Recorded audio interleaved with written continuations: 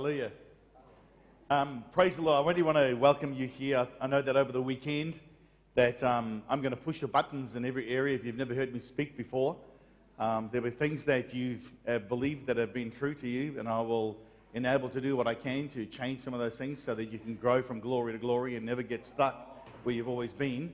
As far as I'm concerned, the church is doing what it's always done, and it's always getting what it's always got, and we need that to change. We need to be able to do the things that God has destined for us to do and carry in this hour. And if we don't do that, then the church is falling behind. And I don't know about you, but we are way behind the 8 ball in what we need to do today. And so I know that over the weekend you will learn some things that will hopefully be helpful for you. Because my kind of team have already been introduced. Jash is my son, by the way. So if you want to know what I'm really like at home, just go and talk to him. And I don't think that I kind of changed, to be quite honest with you. I'm probably a little bit more weird there at home. I have to tone it down when I come to church. So it's one of those exciting things. Yeah. Just for safety reasons, there are some exits in here. So if there is a fire and you need to run, and we have, been in situations where there has been fire burning, but it hasn't been physical fire, and it can be seen with a naked eye. So, if you do see fire and you want to run, there are exits. There's one there, there's one over there. They will be guarded. And no, but seriously, there is a gathering point out in the front of the church, I understand, out there where there's a fire. You need to gather there so everybody can get out of the building. The toilets and the restrooms are around there now. I know that people have herd mentalities, and that's okay. We're all sheep. And but as somebody who's a farmer and who looks after the sheep, and when they're in the sheep shed, they usually do what the farmer tells them to do, or he pens them in. And so during the sessions, I'd really ask you, please, if you can try and refrain from going to the toilet. I understand that you may need to, and that's wonderful. Please exit building left. And when we go, we'll pray for you and just hope you get to the toilet before you really need to go. We do have another issue, and that is something called cell phones. Can everybody hold their cell phone up that has a cell phone here? Hold them up in the air for me. There'll be nice little lights all on top of them. Can you see the lights? If you can't, that's good. If you can, turn them off. I have a donated bucket over there. It's a big blue one. It has some water in the bottom of it. If your cell phone goes off, unless you are a medical person and in an emergency situation, or you can't get away from your phone, then I can pray for your addiction to get you free from the binding of that thing. I'm quite happy to do that. It's called fivefold repetitive ministry. And so there's a donation bucket there for me. You can't really sell them for very much once they're wet. But they make good anchors or good things for fishing rods. And so I really, I'm happy to have them if you want to keep your cell phones on. There will be times when I'm just laying the foundation, building it on righteousness and truth. There is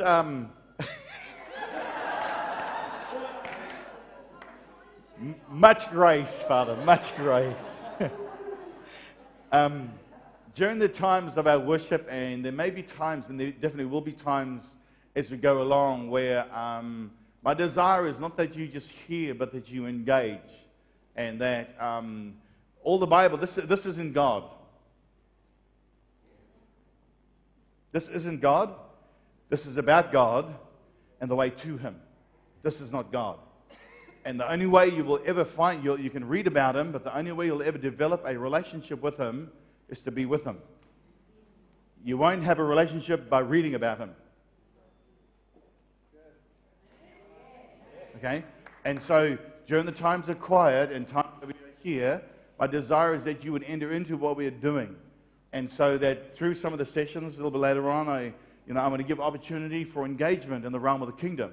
And so there are some things that we will talk about in the session a little bit later after we've had more worship time that would hopefully be helpful for you to do that kind of thing. During those times, if you have a prophecy, then please keep it to yourself. I know God can speak any time, and usually when people get around me, they all want to prophesy, and that's a good thing because it means the fire is starting to be shed over your head. The reason I want that is I don't want to disturb what's going on for what I want to do in the meeting. I know the Holy Ghost does come on you, and you want to do what you want to do. That's great. This isn't about you. This is about me and what I want God to do in the meeting. I'm trying to say it nicely. Well, if you want it done badly, well, shut up. But I just ask you, please, just to be really sensitive. If you have a prophetic word and you want it spoken, write it down and give it to me. I will assess it. I will judge it out of the dispensation of Messiah. And then if I don't want to say it, I won't say it. And so please be willing to do that. Also, I don't mind if you yell and scream and, rah, all those that's really wonderful. But when it is really quiet, the spirit of the prophet is subject to the prophets. You can actually bring a hindrance around that stuff so you engage past that stuff.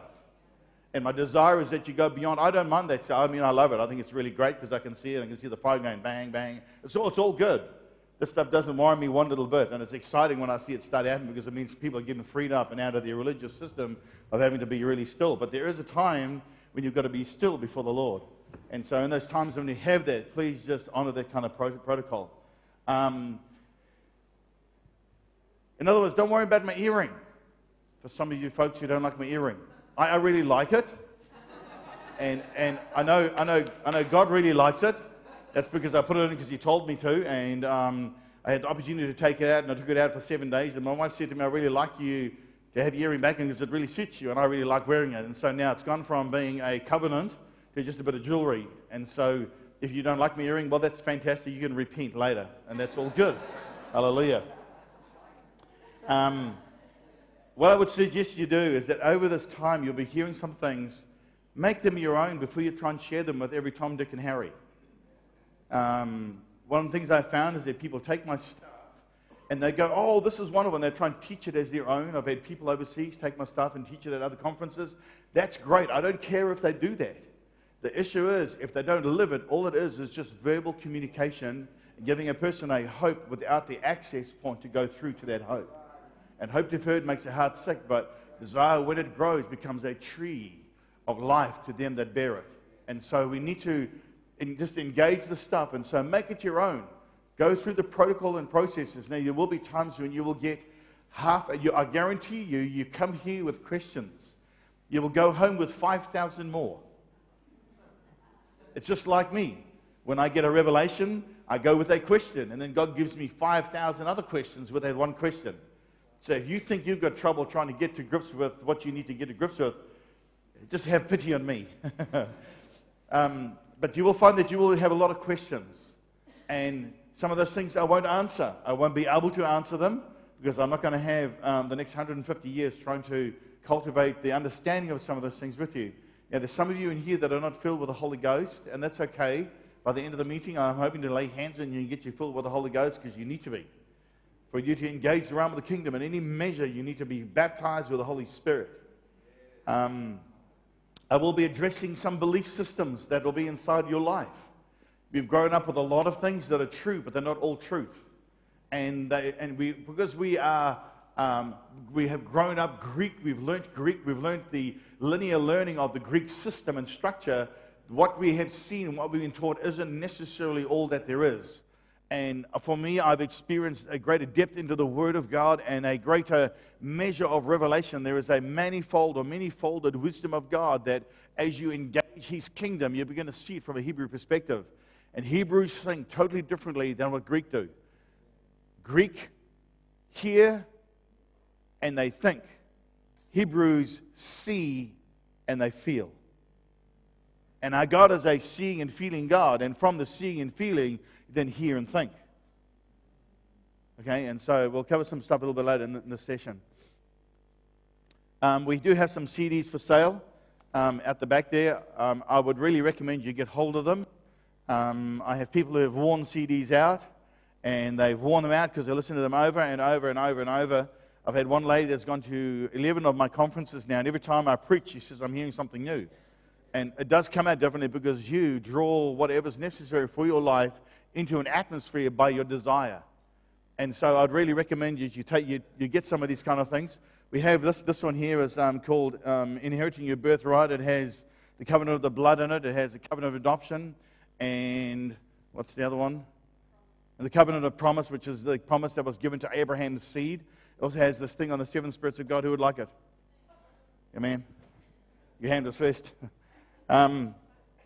Please get them. I know that it will help you, and so whatever. And Joe's CDs are the same. You know, I've got all of Joe's CDs at home, and they're really cool.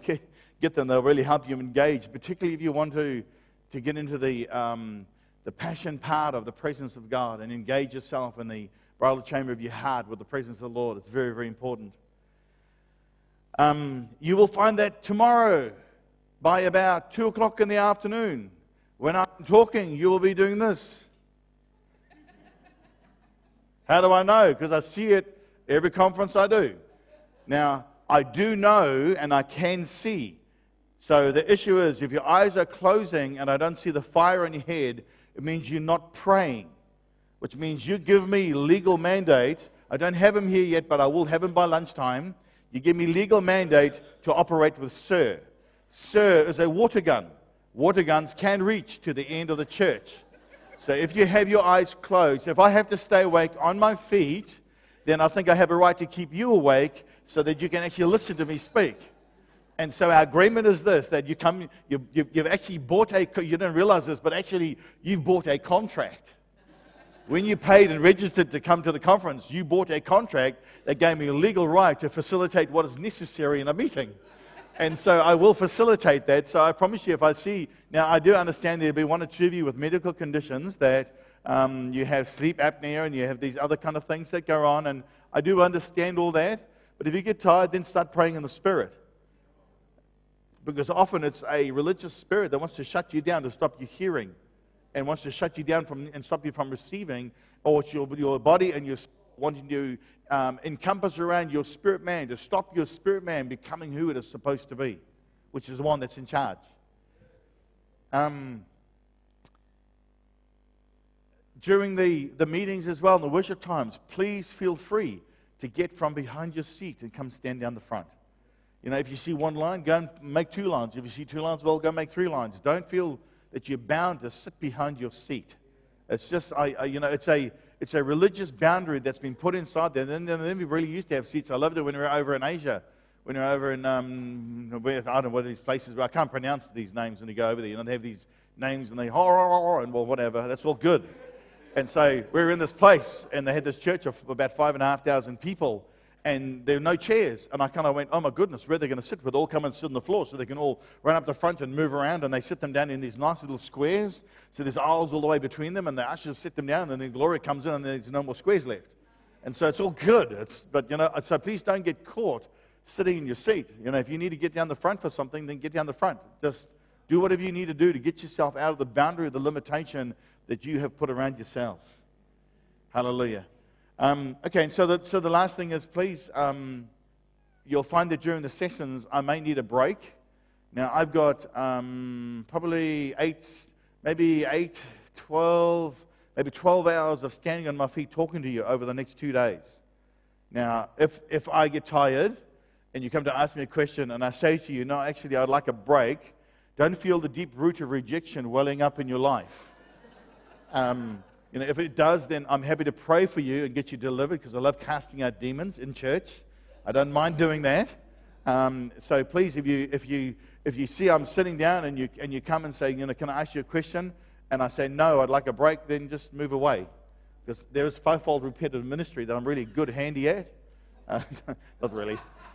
Sorry, what I'm trying to do is actually just to let you see that there is a funny side to my life. It's not just all, and to me, spiritually natural is how we should be in the kingdom.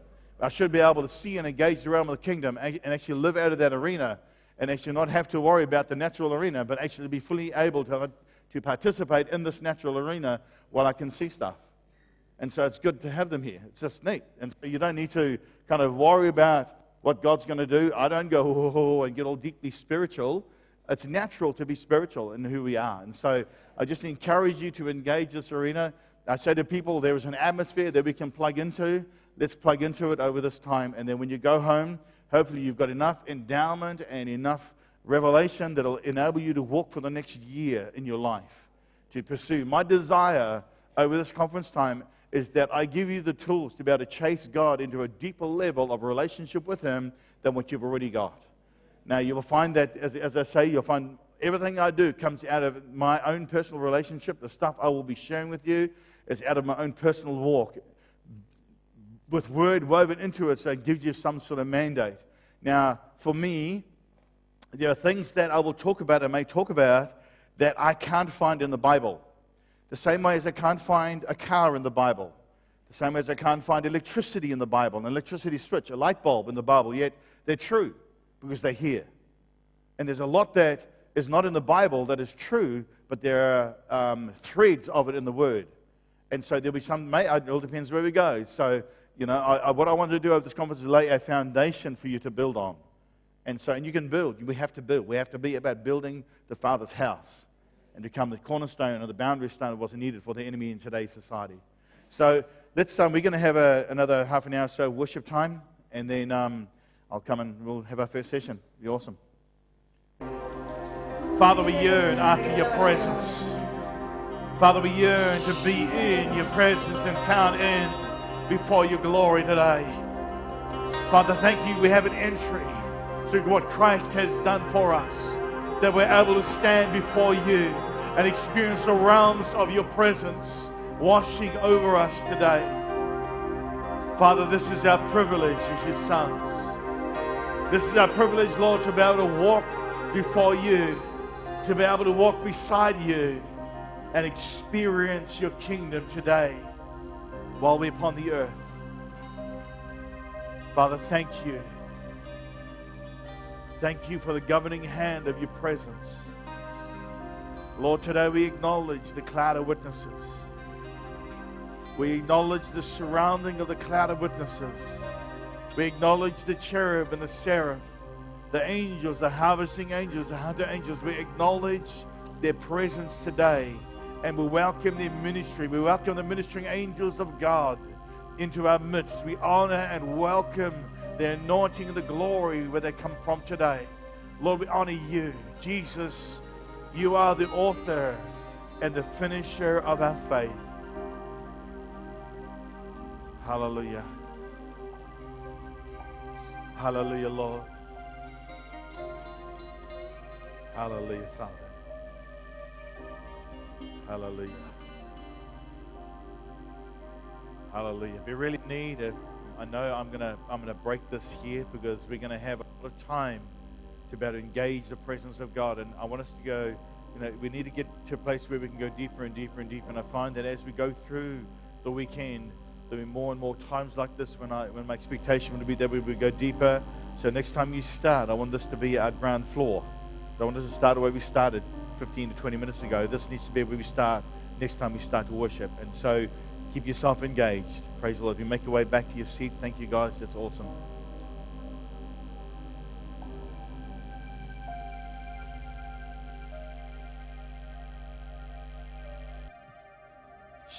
Hallelujah. Praise God. You will find that during the meeting times, when the presence of God comes around, see, for me, I'm used to this level of anointing. I'm used to this level of the presence of God. I've chosen to desire and to live in this atmosphere. And so when it's around, it's normal for me to feel His presence like this and to be in that arena. And so this is what I want us to get to over this weekend, where it becomes normal for you to feel like this, normal for you to feel the atmosphere, the presence of God, not just during worship time, but actually when you're out on the street, when you're out at work, when you're on your computer, you washing dishes, when you, I don't know what you do, well, whatever you do. And the issue is to actually, for you to engage in the manifestation of His visible and tangible reality here today, every minute of the day. That's my desire, that you would walk in His presence. And so this isn't about, having but one of the things that I really struggle with in church life, and that is when you come into a meeting and you have people who have not cultivated a relationship with God, and you stand in the front of the meeting, and this happens all over the place, where you stand in front of a meeting and you have a worship time, and there's some spiritual vampire at the church that hasn't walked with the presence of God during the week, sucking your life that you're trying to put in an atmosphere where the glory can come. And they suck it out. They go to make them feel better. Coming to church isn't about making you feel better. It's not about you getting your spiritual buzz for the rest of the week. Coming to church is a place where you're supposed to sow into an atmosphere so you enable everybody else to be lifted to a high level. That's what worship is all about. It's not coming here so you go, wow, and you go home, wow, and then by Monday it's pow, because it's all gone. And these are the issues that we're facing in church life today. And some of it is because we lack knowledge and lack understanding on what our role is as a son. And so in the first session, for the sake of the tape, I've called it the patterns of the supernatural world. I'm just going to talk bits and pieces in this first session. Take that get that out of my voice. Please. Thank you. I'm going to talk just over some stuff, simple things that I found over this time. And I'm not like a snake, and that sounds a bit better. Hallelujah. Basically, like a snake is under my feet. You and I, whether you believe it, like it, accept it or not, are spirit beings. You're a spirit being. The Bible says this in John 4:24. He says, God is a spirit. And those who worship him in spirit and in truth. If God is a spirit, then we're made in his likeness. From Genesis, it says, let us make man in our own likeness. And then God made man in his own likeness. Then the fall made us a human being. But unfortunately, many of us end up being human doings. Trying to do things for God to make ourselves better instead of coming to a revelation of who you're supposed to be, which is a spirit. So turn to the person next to you and tell them, I am a spirit.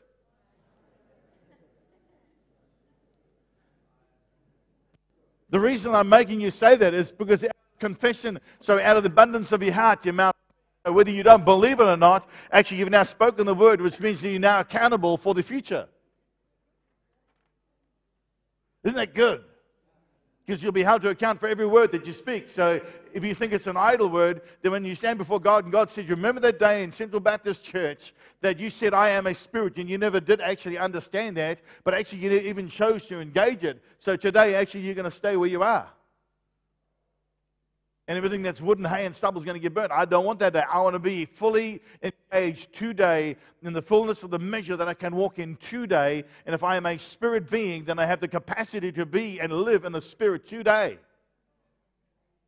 Now, one of the issues that the church is facing is the difference between Greek and Hebrew, and the difference between Greek thinking and Hebrew feeling, the difference between Greek hearing and Hebrew seeing. Two major issues that are confronting the church today. Because there are two kingdoms that exist and are at war in this atmosphere, the canopy that God contained time and space in. Within that atmosphere, that canopy, there are limitations on what the demonic world and the kingdom that is in darkness can operate in and do. Now, I'm going to ask you this question. Who made the kingdom that is in darkness? Praise God, we have some revelation in here today. God didn't make the darkness in it, but he made the kingdom. Because that kingdom was originally Adam's. And when Adam sinned, he gave that over to an usurper who then had the authority to rule in the kingdom that was destined for Adam to rule in. Hallelujah. I can already see I'm going, it's good stuff. And so we come into this issue with the way that the Greek have taught us, where there's one heaven, two heaven, and third heaven, and then whatever else heaven's above that, heaven knows. And the Hebrew thinking, and the Hebrews believe this, that all that is the realm of heaven and the supply that is in the nature of the names of God is as close to me as the air I breathe. All that is in the realm that is in a kingdom that is now in darkness is as close to me as the air I breathe. Whichever kingdom I turn into becomes the source of my supply. And so we have taught our intercessors to turn into darkness by telling them to pray against all the demonic things, which has been a good thing. But let me tell you, does God want the demonic thing established, or does he want his kingdom established? And surely if you turn into this kingdom, the light that is in this kingdom would depose that. And so we've had so much about the demonic world, but very little about the angelic realm. How come they don't teach about the classifications of angels? How come they don't teach about the 27 different creatures from the realm of the kingdom of heaven that are mentioned in the Bible? How come they don't talk about these kind of things? How come people don't go ride in chariots, yet they see demon spirits sitting over a city? How come they don't engage the horses of God? How come they don't engage the lightnings and whatever else, the wheels or whatever? They're so busy doing this that they'd miss the reality of this, that this would change that if they would only engage it. And so there is this issue of the kingdom and what it means. And there are four kingdoms, or there's three kingdoms, and then there's a true kingdom. There's a kingdom of the earth, the kingdom of God, the kingdom of heaven, and heaven. Heaven is outside of the canopy out of Proverbs 6, 7, and 8, where the word says that the Spirit of wisdom, was with him when he set his compass and formed the heavens. The word set his compass means he took a round circle out of an atmosphere or out of a place, or did whatever he wanted to get that round circle. And within that circle, he put all the containment of all the galaxies. Okay, and so now we have this circle, and in that circle, on one of the 450 billion galaxies, in the galaxy called, this place called the Milky Way, which is a spiral arm in one galaxy, that the Earth is situated in that spiral arm, and this little thing called, I don't know, this thing called Earth. And on that Earth, in a place called New Zealand, in a city called Hamilton, in a church called Central Baptist Church, you're sitting in one of the galaxies. There's 450 billion of them. Some of them have 400 billion stars in them. What I'm trying to do is just to stretch your brain a bit here. Because you get so confined and so locked into the atmosphere you walk in, you don't realize what you're supposed to be, which is the enemy's plan. Because if you knew who you were supposed to be, you'd never be the way you are today. And God wants us to understand that He set a government up within that circle. The government had a kingdom of the earth in it, which has, I'm not going to go into all this stuff because, anyway, whatever, it's under the blood. There's the kingdom of the earth, then there's the kingdom of God, and then there's the kingdom of heaven. And then there's heaven. Heaven is on the outside of that circle. Do you realize that about 11 weeks ago, there was a release from the scientific community associated with the I don't know, some of these fancy telescopes that send microwaves out into the farthest known distance of space. And they got to a certain point where they could not go any further because there was an interference between 100 and 150 megahertz. There was like a canopy and an umbrella that would stop anything going further. And so these things would bounce back to them over about 6 or 7 hours. I don't know how all these things work. They just say, this is what happened. Their statement was, because of that, the scientific community is wondering that we're living in a hologram. I mean, I could have told them that just from what the Bible says. The containment of time and space is in that little circle with all the galaxies in it. And we're worried about what's going on the earth instead of realizing that actually there's a galaxy to take care of. And actually, there's 450 million galaxies to take care of. Billion, sorry. Galaxies. Millions wrong. Not enough. There's an amazing... I have become very fascinated with the Hebrew language. I've got this friend overseas who decided that he would try and learn and read and write Hebrew. He learned how to read and write it in 2 weeks. I'm not kind of that good, that kind of stuff. But needless to say, I really enjoy it. And this guy can speak fluent Hebrew now. He can sing it.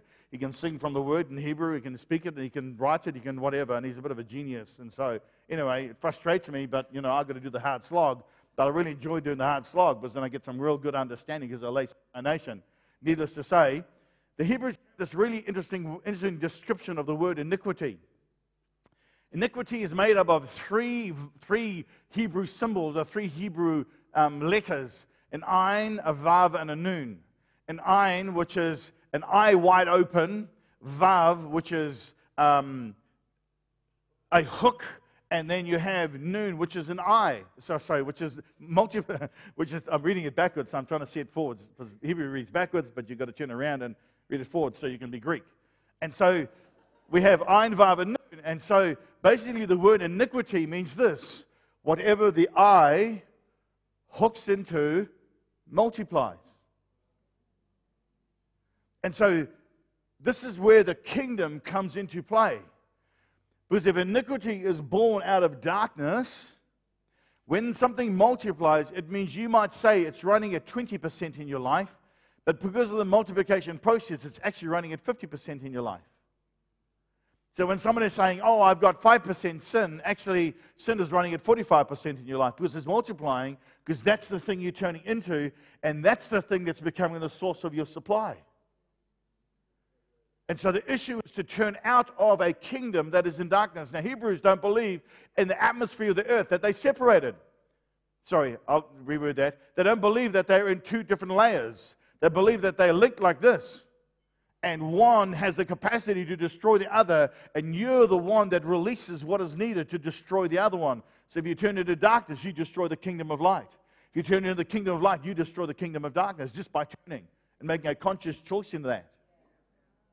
And so in the realm of the kingdom, when I talk about the kingdom, to me, the realm of the kingdom is as close to me as the air that I breathe. All I've got to do is turn into it and engage it. And from that point and perspective, I can see into it and become part of what's going on.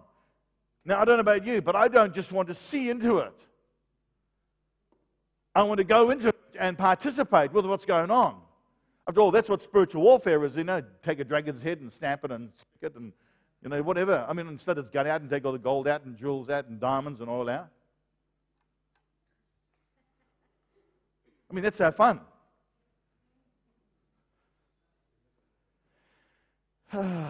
Sweet Jesus. We are so worried about finances. Where do you think they're all stored? If we don't have it, somebody else has got it. And it's been watched very, very closely. I love getting in around some of these arenas and smashing these things over and getting them to the point where you can split their gut open because all the stuff comes out and then you've got to pick it up and stick it in your mountain and you're going to trade on the sea of glass with it. We don't do any of these things because we've never been told about this stuff. And so actually we just go around going, and nothing ever happens. God wants us to fully participate in the realm of the kingdom. We are His sons. Jesus said, I do nothing but what I see my Father do. And I've got to write on my notes. Jesus said, I do nothing but what I see my Father do. Well, when Jesus was seeing what His Father was doing, do you think He was standing here going, I'm trying to hear the voice of God? It doesn't say He heard what His Father was doing. That's Greek. He said He saw. And so, which means that all of us can saw. It's not being saw about something, I mean actually seeing. Most of us are so busy being whipped by the devil that we saw from being whipped and we run away. And we do, I'm serious. The devil goes, roar, and we go, meow, instead of the other way around. The devil's supposed to go, meow, and you go, roar, bring it on, baby. And a lot of us, because we don't understand who we are and actually the capacity of what is in us. Now, if God is a spirit, and I've been born into a kingdom that houses His Spirit, and I am that kingdom on the earth, because you are the kingdom of God on the earth. The kingdom of God is where? Within you, so therefore you are the kingdom of God on the earth. So if I am the kingdom of God, I've got to bring that kingdom to bear into the face of the earth. And it comes through my life. What I need to do is engage the kingdom that is within me and join it with the kingdom of heaven, which is on the outside of me. And then you've got two poles of the magnetic field. You've got an arc can form between them. Light. When the light is there, things happen. And so the necessity for us to engage the kingdom that is within us is very, very important.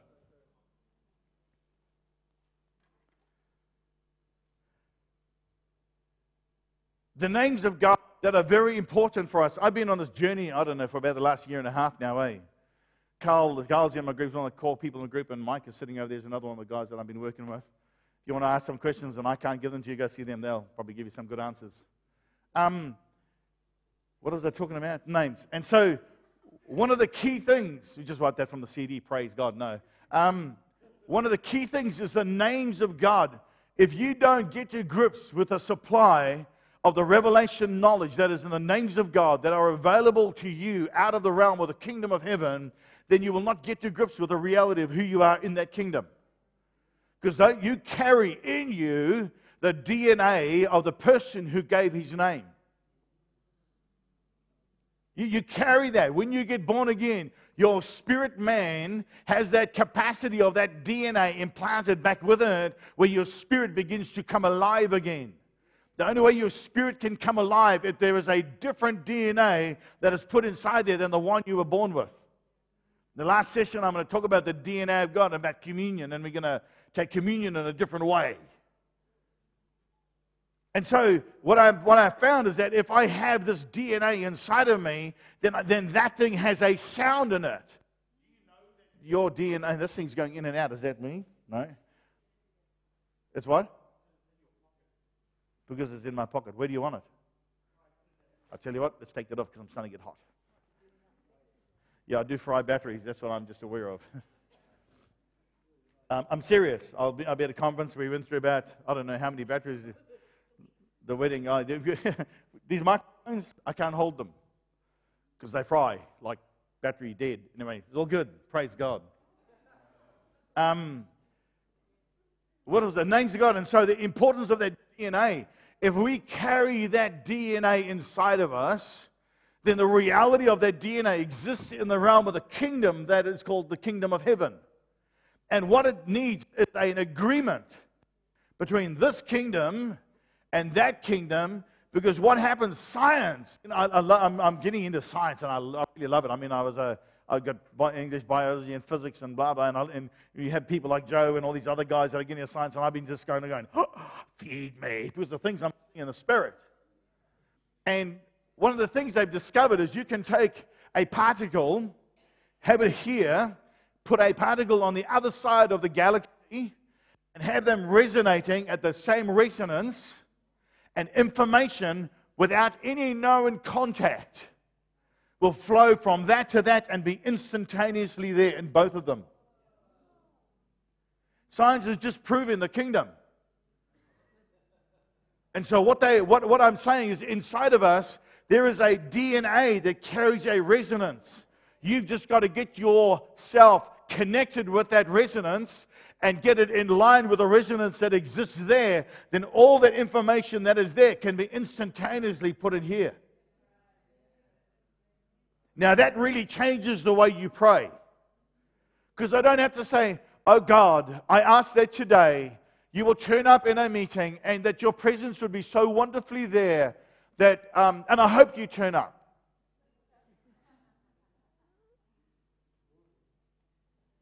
If you're praying like that, actually, who's moved? He hasn't. He's omnipresent.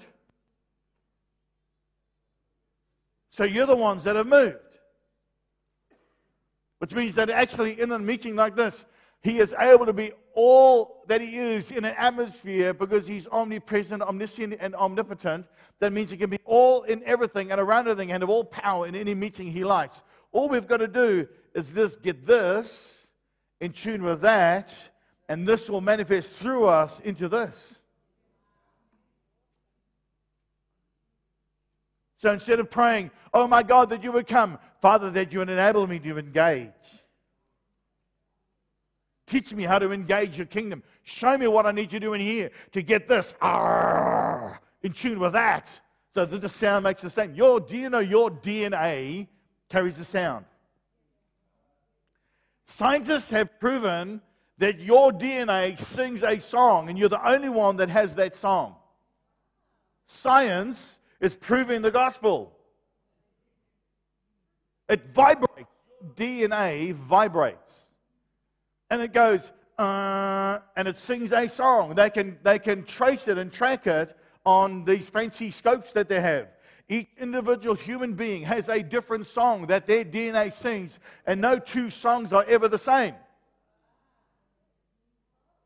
So that means if this fallen state of DNA can sing, what happens with a resurrected state? And what is it singing? My issue is to get this in line with this, because when this begins to engage, that comes here. And so don't all walk around the street going, I mean, I've had people do that. That's okay. I mean, whatever gives you an anchor for the reality, the potential possibility of the truth of God, then do it. I mean, I've done some weird things, and we'll be talking about that a bit later on, about some of the things that I've done to engage the supernatural world so that the reality of what God's Word says is true will come to pass in my life. And so there's some key things here that I think would be important for us. Number one is, I'm going to give you some Greek stuff now. You've had enough kind of Hebrew, you'll now have a bit of Greek. When I go Greek, I go structure. When I go Hebrew, I'm all over the place, which is really good because then it gives you more questions here, and I try and give you some answers here, and then I'll go Greek again because, you know, I love preaching. I mean, I just absolutely love it. I love not preaching, but teaching. Because what I love watching is I love watching revelation hit on people's lives because it goes like, it's like fireflies that comes around their head and kind of goes in and out of their body and moves around and goes, and you see people do this. It's like, oh, there's another one, get them, Father. Oh. So that's why I love it, because I can see, and it's wonderful to watch it happen. Just the glory. See what happens, because it's a tone. You see, it's the sound of what you produce in your life. Whatever your sound is, attracts things. Okay, it attracts things. Joe does a fantastic teaching on this guy that was singing the song all the time, and there was a sound, a color, and a song that was released by the environment and by the choices they were making. And if you make bad ones, then you attract demonic spirits to it, and they feed on it and feed into it. And so when you release this, that's why I love bringing revelation and teaching this kind of stuff, because it releases the kingdom, and it makes your whole body go, and gets in tune. Get in tune, man. Become a tuning fork. Hallelujah. Number one is we've got a purpose to engage. When you need to and want to engage the kingdom realms of God, you've got a purpose to do it. You don't sit there and ask it for it to happen. You purpose to chase it. Pursue after the presence of God. Don't sit here waiting for Him to come down to you. God wants you to chase Him. He wants you to pursue Him. You need to give yourself a purpose for your engagement. Don't just go, oh, I'm chasing God. Because you'll go, why? What do you want to understand from me? See, when my children come to me, other than wanting money, when they go, Dad, you get so sick and tired if you give them money, sometimes. But when they're younger, it's like, don't tell your mum. See, we've got to be like that with God. We've got a purpose to chase Him and get in His face.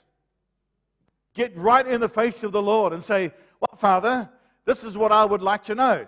And every time He moves, you stand in front of Him. I want to see what you're doing. Because eventually what will happen, and the Scripture is full of these kind of examples. I hope my breath wasn't smelling. That's all good, I think.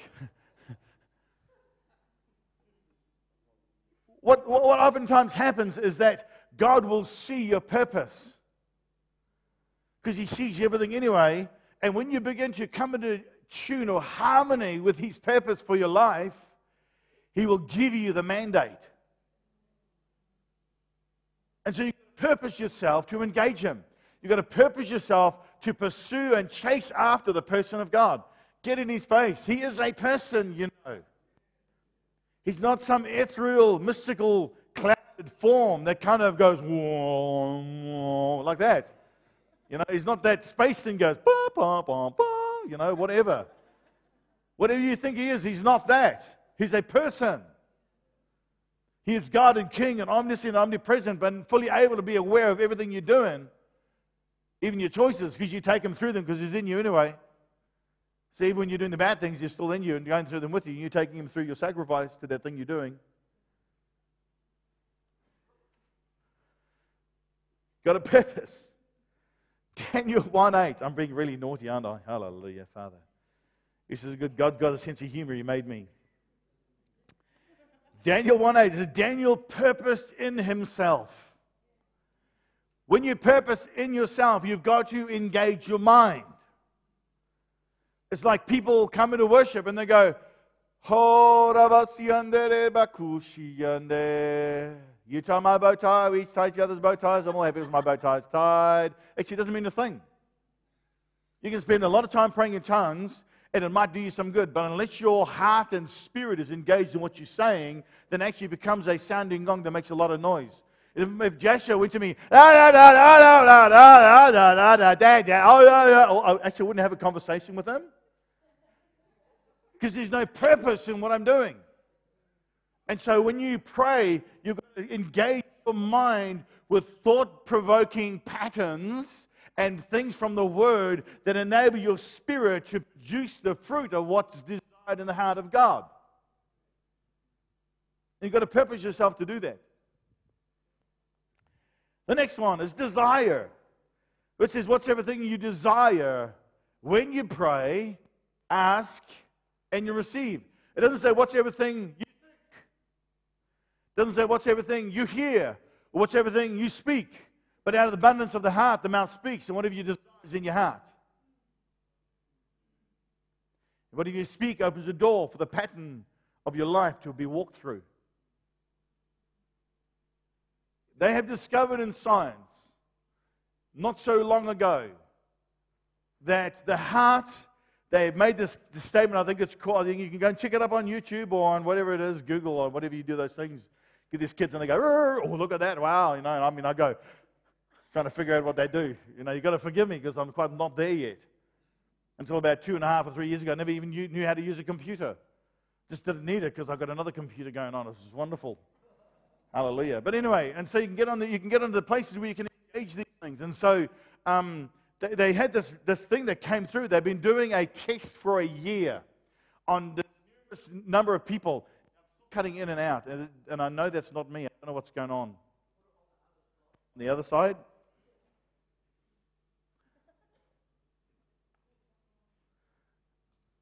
Praise God. Is that better? We'll see. Heart. Thank you. And so what they have come up with, and they've stated on this scientific document, is they have categorically proved that the heart is a greater thinking organism than what the mind is. I could have told them that a long time ago. The Bible says, out of the abundance of the heart, the mouth speaks. As a man thinks in his heart, so he is. See? Hallelujah. Mind shift. And the reason is this. Where does all your heart, all the body sustenance, energy, and power come from? Gets pumped around your body. From the heart. So what happens in here is if your heart sets the pattern for your life, then your blood carries that pattern. Therefore, the first place the blood goes, when it is fully oxygenated, with the most capacity, it goes directly into your brain. And so whatever's programmed into your blood by your heart goes into your brain, and you begin to think what your heart is telling you. And so we have this problem now because we don't want to say some of these words because the occult world has taken them, filled them with demonic stuff, fed them back to the church, and so you can't use them. So I'm going to use some of them. One of them is energy. You can call it glory. You can put other names on it that you want to put on it. But actually, what it is electromagnetic energy that can read by the static power of this graph thing that they have, the energy that extends out of your heart, where there's electromagnetic activity within that field of your heart, extends out about 8 or 9 feet around your body. The human mind extends 6 or 7 inches outside of your body.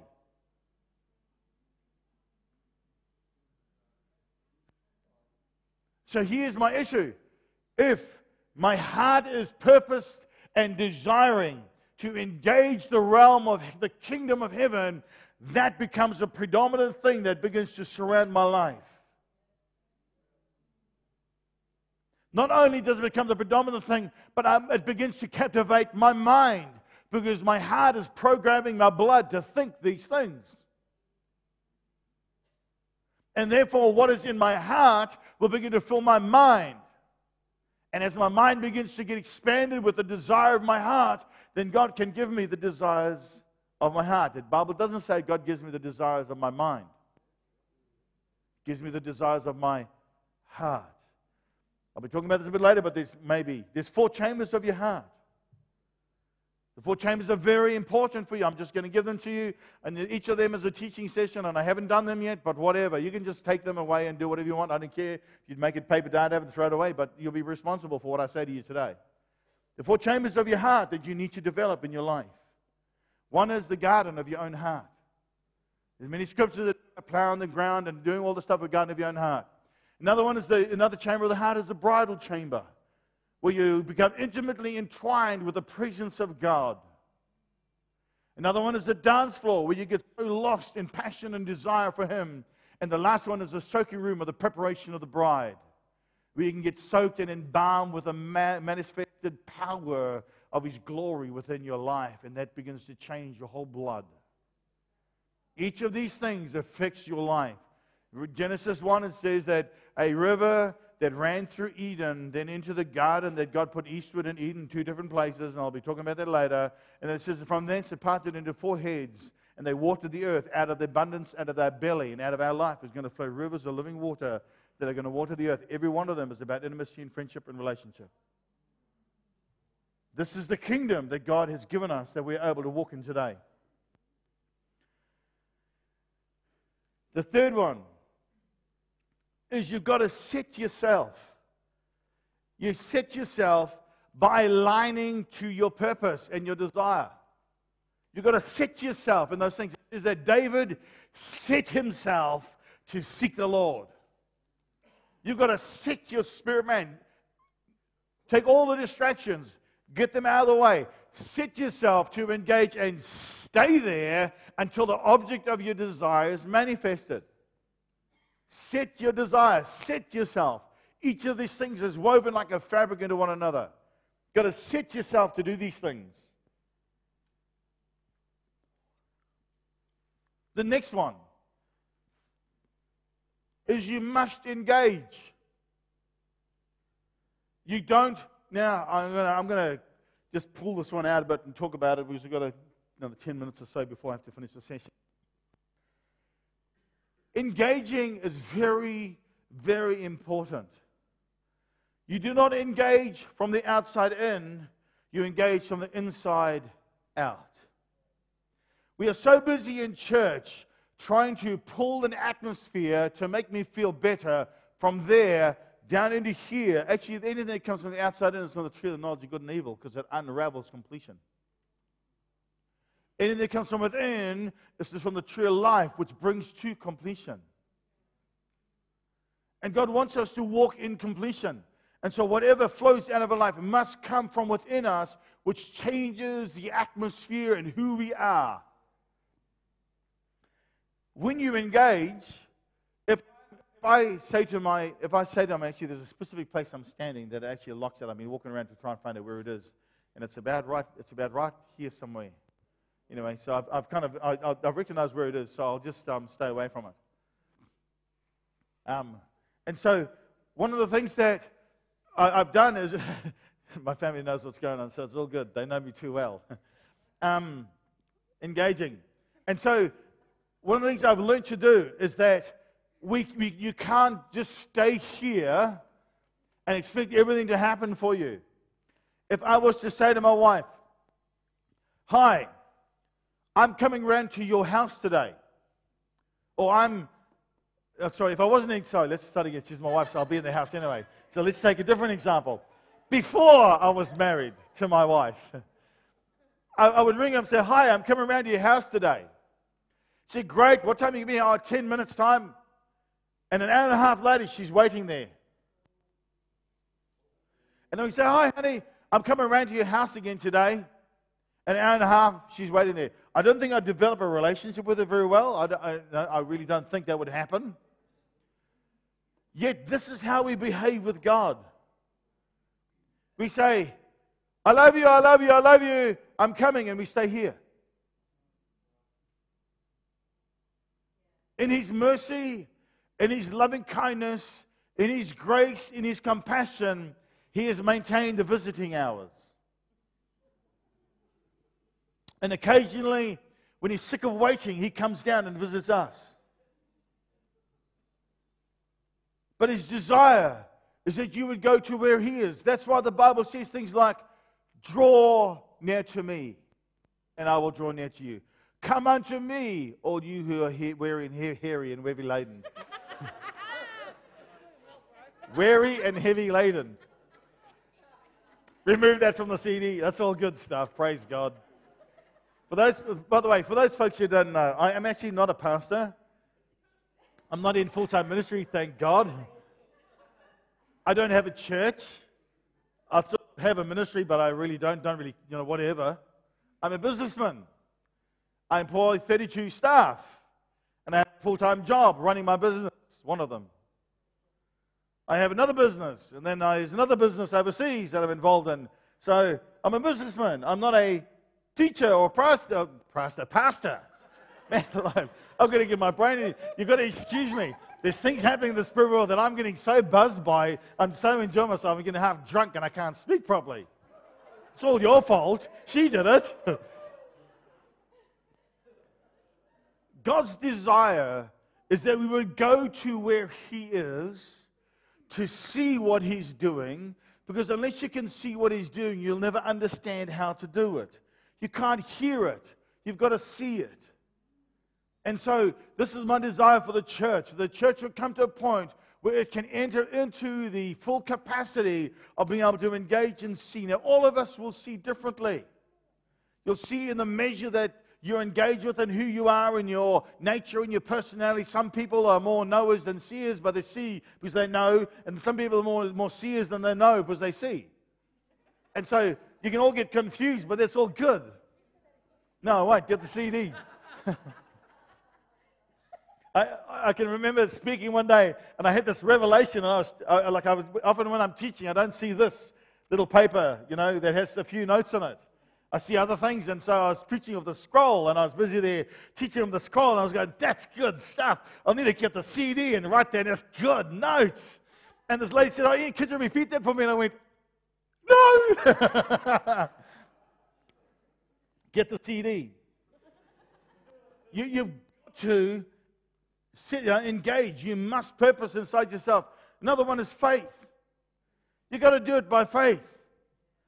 Now, faith isn't necessarily blind.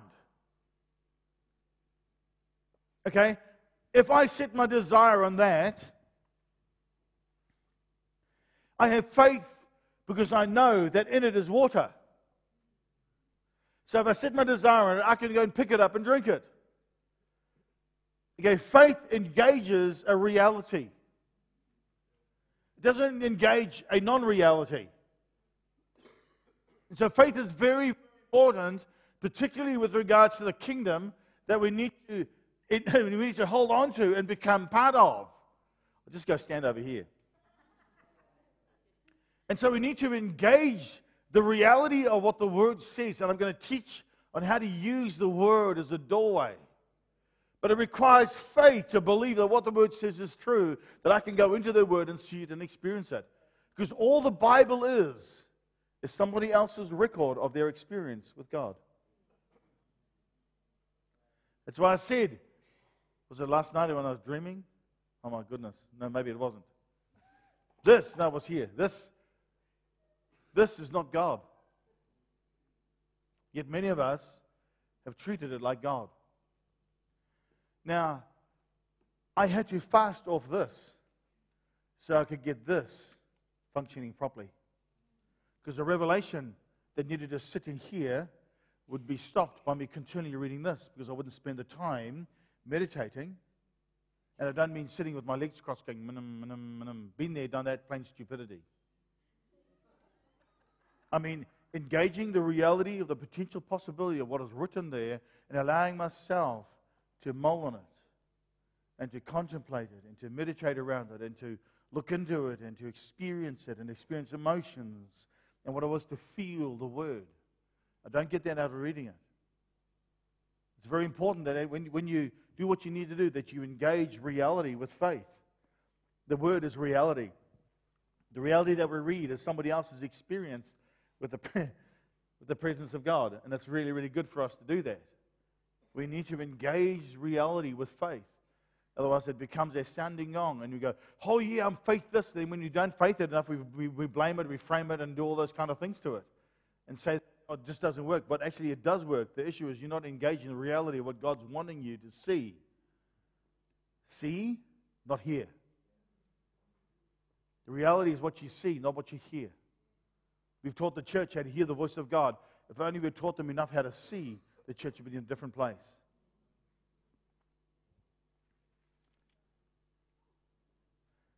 The last one really is to prepare for enlargement. Extend the borders of your tent. I found out the reason they did that was because usually it was so smelly in there that they'd spread them out so that the wind could blow underneath in the flaps. Then what would happen is the skin would eventually stretch to that boundary, and then they'd extend them again. They extend them again. That's how they made their tents get bigger, by allowing the wind to blow and by living in it. The only way you can begin to extend the borders of your tent is if you live in the reality of the kingdom. If you don't live in it, and you think it's something there, then you will never extend the borders of your tent. You've got to live in the tabernacling tent of the presence of God so it can grow over you. And then as it grows, then you can stretch it out and stretch it out and stretch it out and stretch it out until it can encompass the whole world. The Bible talks about that King Nebuchadnezzar, was it? I think it was in the Word. It talks about how he became a tree and he filled the whole earth. Well, God's desire is that we become a tree of righteousness and we become a tree of life to the world. And that others will come and eat from that tree that is within us, of the life of the ground, of the kingdom of heaven, that others can participate and take part in that. One of the key things I found there's a whole lot of things I can talk about, but I'm not going to just for the sake of time now, is not to desire your engagement with the spirit world, but rather desire the engagement with the kingdom world of God. If you desire, I can remember praying, Father, I want to see in the spirit. Lord, I want to see. I want to, because when I was involved in other stuff, I used to see. And then God graciously removed that garbage from my life so I could undo that junk and get delivered. And then actually begin to see in the right way, in the right place. And saying, Father, I want to see in the spirit. And he said, well, what do you think you're doing? And I went, well, Lord, I don't know if God speaks to you about it, but sometimes he does with me, particularly when I'm immature and trying to grow, because I'm like a child. It's good when you get a little bit more mature because you can argue back and say, because I'm doing this. You can have, that's what relationships all about, two-way communication. And so he said, what do you think you're doing? And I said, well, I want to see. He says, well, why are you asking me to see in the spirit? Didn't you do that before? And I went, yes. He says, well, what do you want to see in the spirit, or do you want to see my kingdom? So I want to see your kingdom. So why don't you ask me for the right thing? Then you might find you'd get it. And it was just like, slap.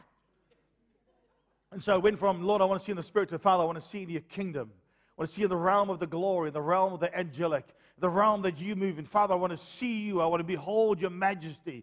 And so I set my heart.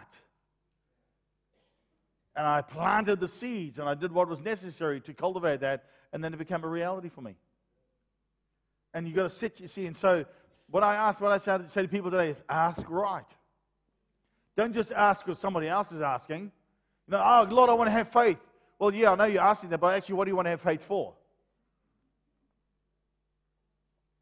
Oh, Lord, I desire this. Well, why do you desire it? Is it to fulfill your need or to come closer to me? Because if it's to fulfill your need to make yourself feel closer to me, then actually you're asking wrongly. Your desire should be for me. I remember in the Spirit one day, I was busy praying, trying to get to grips with some stuff in my life. And out of the blue, the Lord said to me, why do you love me? Oh, well, Lord, I love you because of this. And he says, really? Why do you love me? Oh, Lord, well, why do you love me? But, bark, bark, bark, bark. You become a chicken. You show your butt so you can kick it, whatever. It was all good. See, it's relationship. God wants relationship. The Father wants relationship.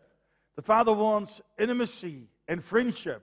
He wants you to see what He does so you can do the same thing that He does. He wants you to see His kingdom so you can engage it and become part and one with that kingdom so you can reveal it here today on the face of the earth, not when you die. I don't want all the stuff. I don't want to be walking through walls when I die. I mean, what a waste of time. I want to be doing that today. I mean, transrelocation is another thing. Praise God, it's been going on for, 8, 10 years now. Hallelujah. It's wonderful stuff. This is the kind of thing we're supposed to be doing today. Living in the reality of His kingdom today. Not living in some religious, demonic-inspired system of information and control that there's no liberty in your spirit. Can't stand religious demons. Hate them. Because what they do is they try and stop you going into the kingdom. And they'll say to you, oh, that's demonic. You can't do that. Really? Well, I've been doing it for 24 years. You're a bit late. And Jesus calls them Pharisees or Sadducees because they're really sad, you see. So, whatever. They're Pharisee because they couldn't see. And so the Bible, Jesus addresses them. He says, you who know the truth, you stand in the door, those that would go in, you deny them, and you won't even go in yourself. That's a religious demon. And I know religious demons, the moment they say, you can't do that, really too late. Hallelujah. Well, praise God. We're going to finish off there because it's now 12 o'clock. What I'm trying to do is lay a foundation for where we're going. Because our foundation is about the kingdom. It's His kingdom present here in reality today, and our capacity to engage that, to become who we are in that kingdom, and then to walk in the kingdom and not only see it as revelation or as visions or but to have a visitation where I participate in those things of heaven.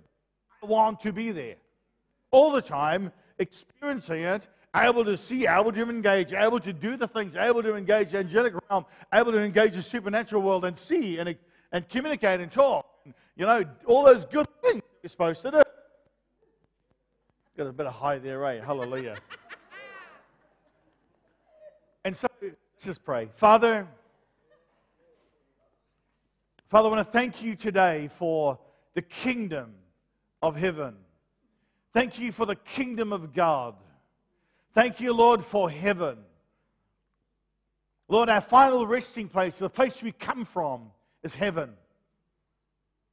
Father, we want to go back there. We want to be one with you and to understand who we are in you and become one with you again as we were before the beginning.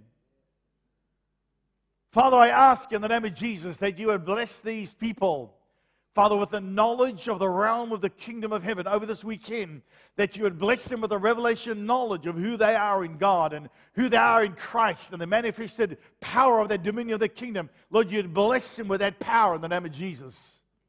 Father, you'd open the eye of their understanding, that it would be enlightened to know the height and depth and breadth of their calling and the anointing of the Son. Father, I bless them when they let me go to eat. I bless their fellowship together in the name of Jesus Christ. Yeshua. Amen. Hallelujah. Praise the Lord. We come back at 1:30 today. Amen.